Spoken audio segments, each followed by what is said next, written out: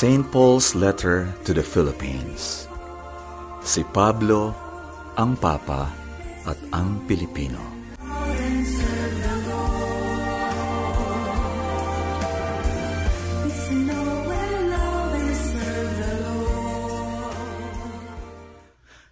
The Philippines, the only Christian country in Asia, home to 76 million Catholics.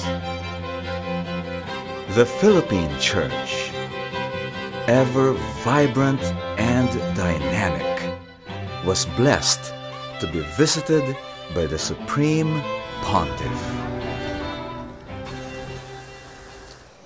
We call this press conference in order to officially announce the itinerary in the schedule of the pastoral visit of Pope Francis to the Philippines on January 15th to the 19th, 2015.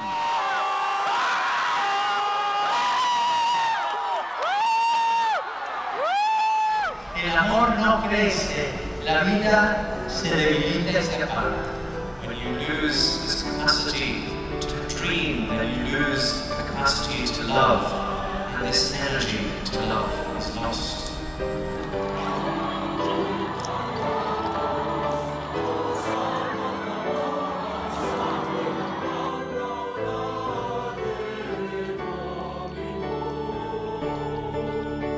No. Because no. English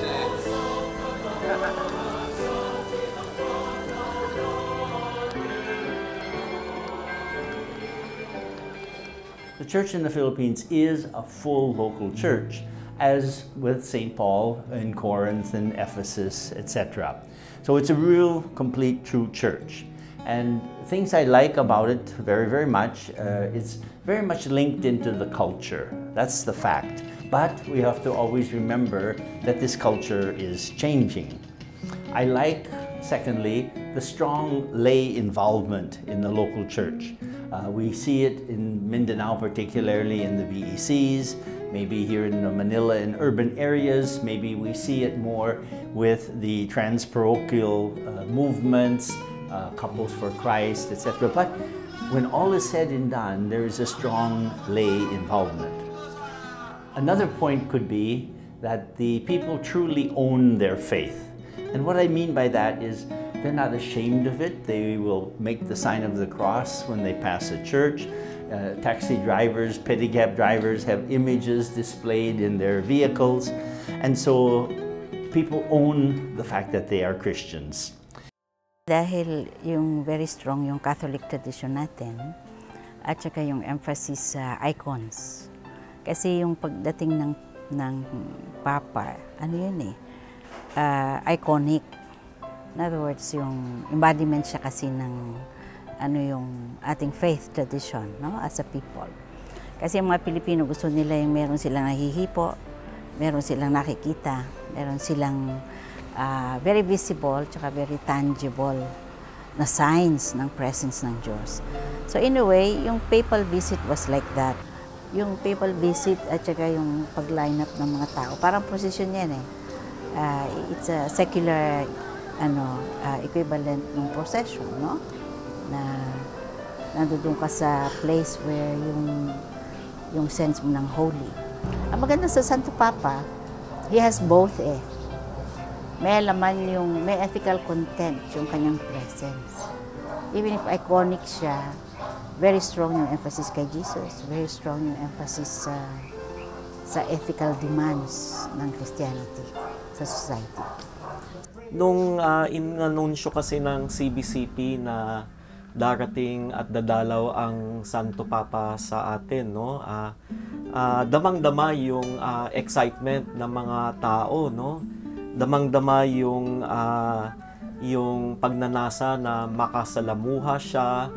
But at the same time, no, for many of the people I spoke to, for them it was a moving reminder of the universal pastor's concern for the marginalized, no?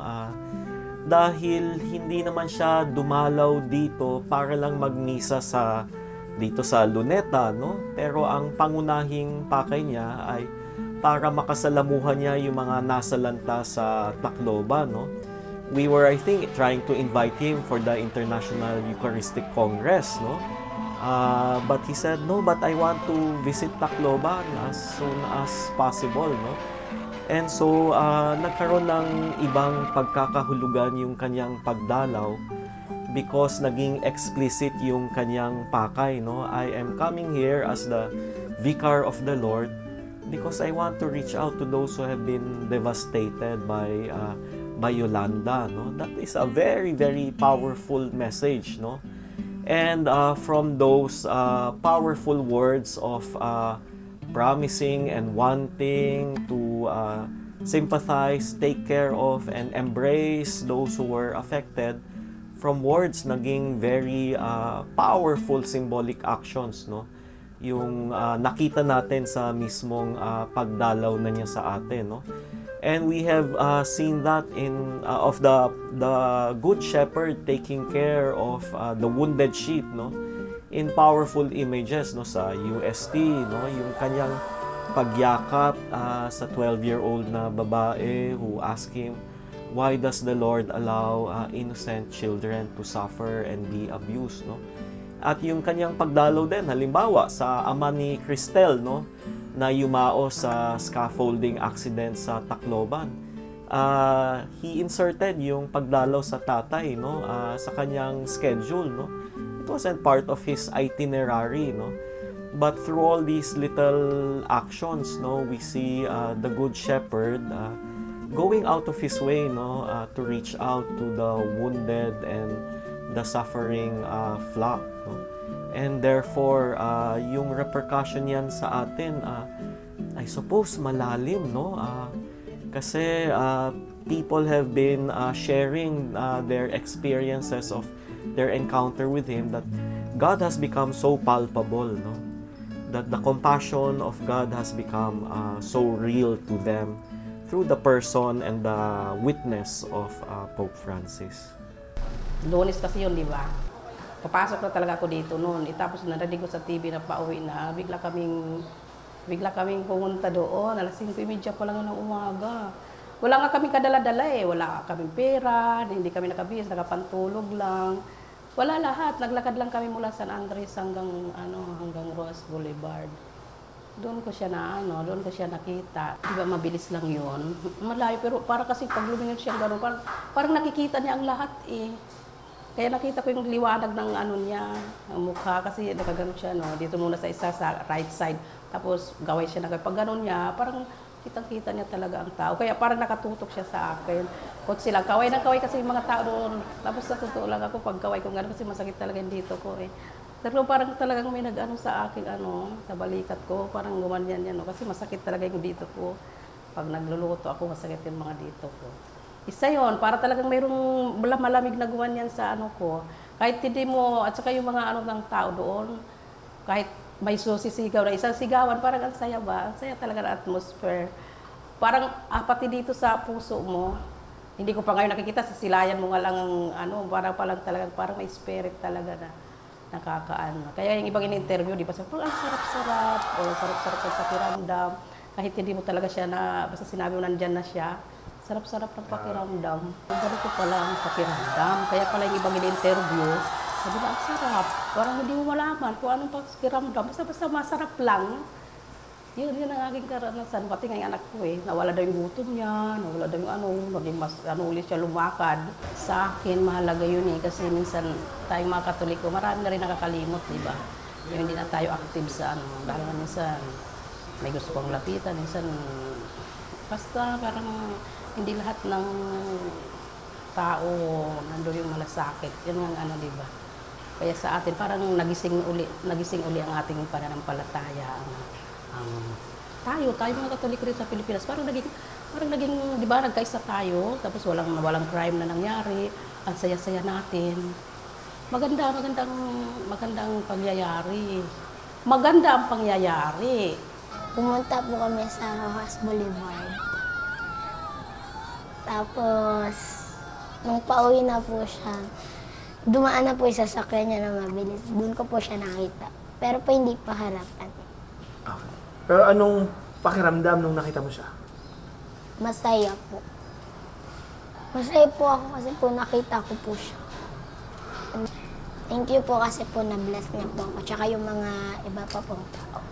When I was able to see him personally sa Manila Cathedral, that was the first, and then dun sa Luneta, parang it was not the Pope really, but it was really the experience of having the presence of Jesus in your midst that really touched me. Parang here is a man who is very genuine, who is very authentic, very humble. You can really see in him the presence of Jesus. Kumbaga para sa akin, parang ang impact nun, parang wow, Pope na siya. Pero ako, parang simpleng tao lang ako. Pero siya parang may, kumbaga parang totoong-totoo. He's very humble. Parang yung example niya nakaka-edify. Malaking impact niya para sa akin. Especially kasi when I heard his testimony, his homily dun sa Tacloban. Kasi I myself is also a victim of Typhoon Yolanda. I lost my parents through the typhoon. And his very words there na parang I cannot say anything profound that will really comfort you. But what he just advised us, the people, was to look at Jesus on the cross. Parang in everything, in all trials, parang should you find yourself in pain, in deep confusion, such as tong tragedy nga dun sa Tacloban, parang you just look at Jesus on the cross, and there you would really see that our God, He is very, very true, He is very present, He's very much one with us in our sufferings, in our pain, in our confusion, in everything. Parang I was just watching him on TV, pero I was really brought into tears during that moment. Parang a very simple message, and yet he was able to convey a very powerful message of hope. Na despite of the trials, despite of yung hirap, yung sakit, yung pain ng pagkawala ng mga mahal mo sa buhay, parang nabibigyan ka ng pag-asa to go on with life. Na ramdam mo na mahal ka ng Diyos, na even before na-experience mo tong mga trials na to sa buhay mo, He has already been there. And He is constantly suffering with you, He is one with you in all this. So, itong Santo Papa na to is very interesting kasi he crosses all faith traditions. Meron siyang universal na character na that appeals, no? Whatever, pati mga Muslim, no? Ano man ang faith tradition mo. So it's extraordinary that we have a Pope like this. And I think yung mga Filipino naman, sa tingin ko, we needed that day. Kasi I think meron general breakdown ng values, general breakdown ng conscience at saka social responsibility towards the poor. Kasi ang dami-daming poor natin. Very timely yung message ng Santo Papa. Na mag-appeal sa social conscience. At the heart of our faith is compassion and mercy. In other words, you don't lose the poor, no, at the center of your vision. Dapat very strong at very intentional yung intervention. Dahil yun ang imperatives ng faith natin. Mercy and compassion. So it's important to see to it ng society natin ganun din. You don't lose sight of the poor. In fact, you need to put them at the center of your vision. Whatever else we do as a country, faith imperative yun eh. And I think magandang visit ni Santo Papa na we were all reminded, no, as a society, at the heart of our faith should be mercy and justice and compassion. Pope Francis, if you analyze his speeches, about 50% of it has to do with some dimension of the poor. So I think that aspect really got emphasized. In fact, when he was flying to the Philippines from Sri Lanka, a certain journalist by the name of Pia, a Filipina, asked him what was going to be the center of his message, and he says it's going to be focused on the poor. I think another very fine effect of Pope Francis's visit was he called us to genuinely live our faith, genuinely put it into practice. Another thing, I think people were genuinely touched by Pope Francis. They saw him as a caring, loving, merciful, compassionate father, a genuine pastoral care that he exuded. His way of doing things, he was just genuinely concerned, if we could say, with the sheep. And I think that was reciprocated by the fact that in a very popular way, Pope Francis was called then Lolo Kiko. The people genuinely appreciated that, touched by him and his loving, caring, genuine, heartfelt, pastoral approach. Pope Francis looked with loving eyes and a caring heart at the people.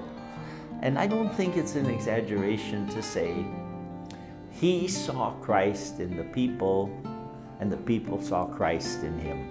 Very, very sincerely, not pietistic, not over-spiritualized, but it was a genuine interpersonal communication.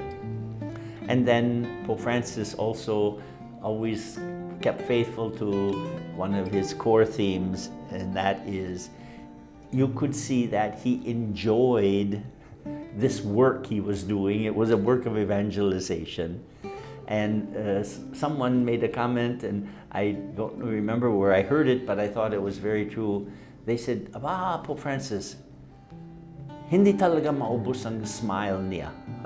And that was really true, even to the fact that I think it is said that more than 1 million people even turned out to greet him as he was leaving and going to the airport. Kami ng way kung saan kami makikita namin na dadaan si Pope. Nakarating kami sa Pedro Hill Street. Meron doon train station. Yung tren, yung mga tao kasi nagtatakbuhan na dahil umuulan, tsaka dadaan na si Pope. Nagtatakbuhan na sila. So nakisabay na kami, tumakbo na rin kami. Pagdating doon sa release ng tren, paano na yung tren? Yung andar na. Pinapatigil na nga yung mga tao, so tumigil na. Pero sabi ko doon sa anak ko, halika na, hinila ko na siya. Takbo kami, sabi nung pulis. Ginaganya kami nung pulis. Pinapatigil. Pero yung hindi na, halika na. Pag tarawid namin ng Disyembre, mahirap tumawid dahil yung release, di ba? Mahirap tumawid ang tumakbo. Sabi nung anak ko, Mami, yuko, kasi nakababa na yung barrier, yung wooden barrier ng istasyon. Mami, yuko, sabay dive namin ganun doon sa ilalim. hindi ko tayo akalain makatakbo na ganun kabilis. At saka nakatawid naman kami. Kasi kung pinabayaan pa namin nakatawid yung tren, hindi na namin makikita. Kasi ilang minutes na lang eh. Ay, blessed na blessed ang mukha niya. Para siyang saint na. Parang kahit na malayo ka, hindi mo siya nalapitan, parang ang feeling mo na talagang truly blessed ka niya.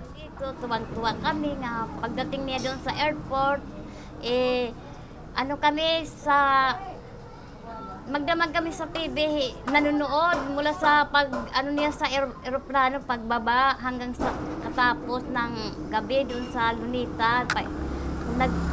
Nanood kami, tapos nagpapasalamat ako sa kanya nga pumunta siya dito sa bansa namin, nga tiningnan niya yung ng salata ng bagyo, tapos yung nagsasalita na siya doon sa Lunita, naiyak ako sa mga salita niya. Sabi ko, parang ang Panginoon na siguro ito nga nadating sa amin dito. Siya yung nandun ako nakita ko talaga sa kanya na naramdaman niya kung ano ang hirap ng kumbaga sa mga anak niya na nakaranas ng kahirapan, yung kahit bagyo man siya na dumating sila dito, parang hindi niya naramdaman yung takot. At talagang linusob niya yung malakas na hangin, tapos malakas ang ulan, na nandun yung ramdam ko talaga, yung parang sinaluban niya yung kahirapan ng mga tao. Sa akin siguro ang gusto rin yung maging mensahe sa atin ay yung maging matatag tayo at maging magkaisa-isa tayo, at na tayo naghihirap, magkasama-sama pa rin tayo na maging Katoliko, at sana yung ating pananampalataya sa Kanya ay huwag na at magkasama-sama tayo. Ang Panginoon ay parang bumaba sa atin sapagkat buot tangi ang Pilipinas kahit naghihirap ay dumating siya rito at binigyan niya ng atensyon ng Pilipinas. Yung ating tema na compassion and mercy, I have seen that in the Holy Father, no? Through his care for individuals, no? Kasi as the rockstar Holy Father, he could just address naman the mammoth crowds, eh. Pero to see him going out of his way, no? To visit yung mga batang lansangan, mga batang ampunin, yung mga nasa lanta, yung magulang na tatay ni Cristel, no? For me, that is a very powerful message that the individual person is important. Every human being is important. Because we can get lost with our economic theories, our political plans for our people, and neglect the poor. Kaya sabi niya, the way we take care of the poor will be the gauge by which we will be judged, no? And therefore, yung personal attention niya to every individual, for me, as a Christian and as an ordained priest, is very challenging, but also very refreshing to see the Holy Father, the Vicar of the Lord, manifesting God's compassion and mercy for every individual person. I think it became parang jump start or yung nag-trigger ng sort of revival para sa faith ng Filipino Catholics. Parang it drove me to discover my faith more. And also the coming of the Pope. It means that the Church is really getting closer to the people. Na feel ko na mahalaga ako. I'm seeing Catholic as just mere religion. For me now, it's more personal. With Jesus himself, kasi na ang tumatak talaga sa akin personally, Pope Francis is not showing things that are really new. Those are actually things that Christ himself did. And parang lang siya, refreshing nga lang siya talaga for me na makita na isang tao, ginagawa siya. It's still doable in this. My presence should make a difference. I mean, iba kasi when you meet him, his presence itself, it can create something, it can steer something sa isang tao. So it inspired me to have that kind of presence. Nung nakita ko siya, nakikita mo yung nagkatawang tao si Cristo sa kanya. Parang it's really Jesus Christ who came down and teach us. So, naramdaman ko din na yung mahal ako ng Panginoon. Mahal tayo ng Panginoon. Very loud din yung challenge niya. Yung call niya to go to the least for brothers and sisters. Yung challenge niya na be with the poor. Yung not just work with the poor, kundi be with them, experience their lives. Pinaka-challenge dun is dapat isabuhay mo lahat. For those people na maramdaman nila si Cristo sa we will become the witness of our mission. We will become the witness of our mission, of Christ, para maramdaman nila si Kristo is buhay, na mahal sila ng Panginoon. For me, parang sumabog yung kabanalan.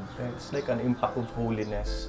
And the Philippines being mostly Catholic country, it meant something for the evangelization of the world. Particularly the evangelization of Asia. And Asia being the biggest continent in the world, it has a role to play. Especially now that the Philippines has been impacted by the Pope. So ano siya, it revived the faith of the Catholics. I like what he said when he said about dreaming. Kasi in a country which is third world, parang andali lang mag-give up ng hope. And for me, in my own family, na-revive yung mga dreams namin nung bago pa kami mag-asawa, na bago pa kaming kasal. Nung sinabi niya, to dream, because if you lose the capacity to dream, you also lose the capacity to love. And therefore, na-equate niya yung dreaming sa, also, na-connect niya yung dreaming dun sa loving. And ang dating sa pamilya ko, na-excite na naman kami magplano. I've been married for 8 years and ni-review namin lahat ng mga gusto namin mangyari sa pamilya namin, saan mag-aaral mga anak namin, and all these things. So it gave us also on a practical sense, practical level, great encouragement to work harder and to care for our children even more. Couples for Christ, charism, one of its gifts talaga is to go on missions kasi we're in 127 countries and territories globally, and it comes from a small Filipino group now with 16 couples starting it, and having that missionary zeal. Nararamdaman namin pag sinabi ni Pope Francis na missionary, we take it also in a very literal sense that we go out to Africa, we go out to the adjacent areas in Asia to bring the Word of God by means of the gift of God through the expression of Couples for Christ. So yun yung impact sa amin na na-affirm yung pagiging missionary disciple namin. And in connection to St. Paul, who's the greatest missionary that has ever lived and the first theologian to really put to really explain the mystery of Christ. Nakikita sa galaw ni Pope Francis lahat ng sinasabi ni Paul, yung giftedness yung charism ni Pope Francis. Kitang-kita yung prophetic approach niya is very strong. So yung sa amin sa CFC, especially that we are charismatic in nature also, so very close sa amin yung nasa Corinthians na gifts of the Holy Spirit. Talaga siya affirmed and mas nagkaroon ng context in the bigger church. Yung pastoral letters naman ni San Pablo, no, were not addressed to the universal church, no, but were addressed to concrete communities dealing with concrete problems, no. Halimbawa sa 1 Corinthians, no, pinagalitan nga niya yung community sa Corinth. Sabi niya, this is not the Eucharist that we are celebrating because there is division amongst you, no? The rich eat, and while the poorer Christians are marginalized and go hungry, no? So Paul addressed particular pastoral issues that divided the local community. Similarly, Pope Francis has visited the Philippines because of our present issue of trying to move on, rebuild after Yolanda, but also because of corruption that is also weighing us down, no? So while we are so used to the gentleness of Pope Francis, no, we also saw another side of him, no, sa kanyang talumpati sa Malacanang, no. He castigated in a way, no, corrupt politicians and challenged us, no. Sabi niya, now more than ever we need men and women or politicians of integrity. And then he challenged our people na we need to shun anything, structures that perpetuate poverty, injustice, ignorance, so that living out the Christian faith cannot simply be reduced to sacramental worship, singing songs of praise, and then gathering in mammoth assemblies for the Eucharist. But for Pope Francis, being Christian has repercussions as we go back into the world, into society. We need to transform the structures of Philippine society and combat corruption, ignorance, and poverty.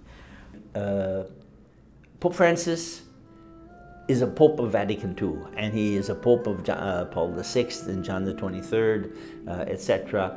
We have to remember last April he canonized John the 23rd and John Paul II, and then last October on Mission Sunday he beatified Paul VI. 3 popes that were at Vatican II. So he's very much in line with Vatican II, and the heart of Vatican II's ecclesiology is drawn from Paul. Paul's sense, of the mysterion. This is God's loving plan. And I think Pope Francis is very much in that mentality. If you would look at Lumen Gentium, the underlying themes there are Pauline. Chapter 1 of Lumen Gentium, the mystery of the Church. The last chapter, the Mary, Mother of God, in the mystery of Christ and the Church. So it's very, very Pauline, and Pope Francis certainly follows that. Another thing which I think would link it to Pauline theology, the need to put our faith into practice, the need to live it, the need to show compassion to our neighbor, and Pope Francis emphasized that as believing Christians, the efforts to work for social justice, to eliminate corruption. You see, all of this then really fits with the Pauline idea of the Church as the body of Christ. And we find that so explicitly stated in chapter 12 of 1 Corinthians and also in chapter 12 of Romans. So indeed, the body of Christ image, which comes to us from Paul, was very much in evidence during the visit of Pope Francis. Do you love me? Then thank you very much.